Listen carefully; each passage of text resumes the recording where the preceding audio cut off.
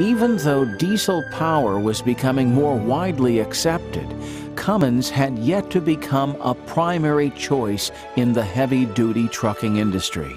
Again, Irwin Miller asked questions in order to find a solution. And start getting a business with commercial sales was hard because no manufacturer wanted to put a diesel engine in. They all made their own engines, and they had an engine plant. So the only way we were able to break in was to go to the leading trucking companies of the nation, start off with offer to put an engine in free. And their purchasing power turned out to be so good that then finally working backwards, they were able to persuade the manufacturers to install it originally. The strategy proved successful, and soon other manufacturers followed suit, bringing out competitive engines. Yet rather than feeling apprehension, Irwin Miller welcomed the competition because he saw an opportunity for Cummins to truly differentiate itself in the eyes of the customer through both distribution and service. As often happens, when you're the only player in a business, business is not very good.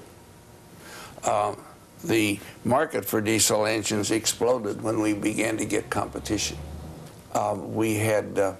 We concentrated on building an excellent service organization all over the country and felt that, that serving the customer in the way he wanted to be served was a key. It still is. And we worked very hard to correct flaws and push the technology. Irwin Miller's view of competition was typical of the unique vision he inevitably brought to any situation.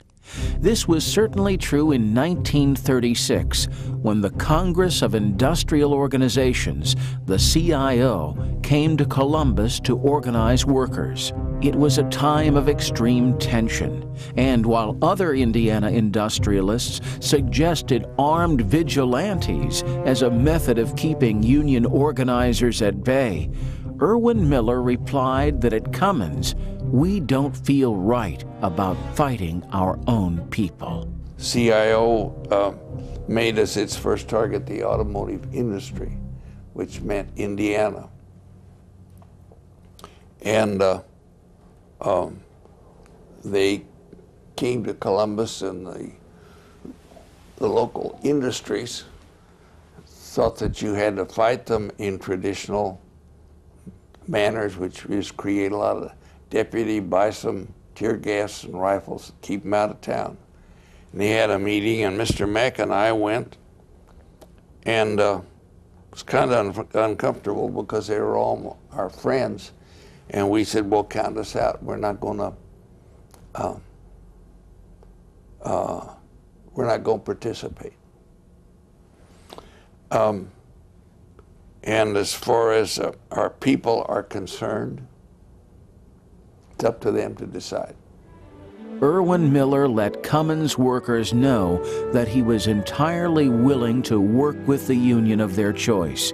And in 1936, Cummins employees formed their own union local, the Diesel Workers Union.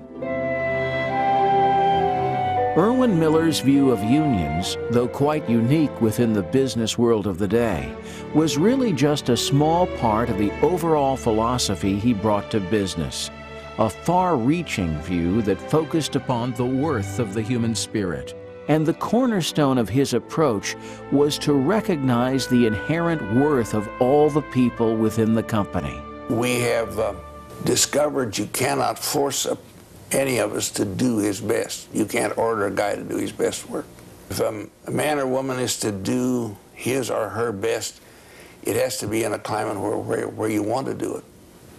After you're in business for a while, you discover there's something you might call the wisdom of the workplace. There is a lot of knowledge right there on the shop floor or in the office. And if you don't tap it and use it, you are not going to be very productive. So one of the jobs of management is to elicit and employ the actual wisdom and knowledge that is around there by making the jobs meaningful.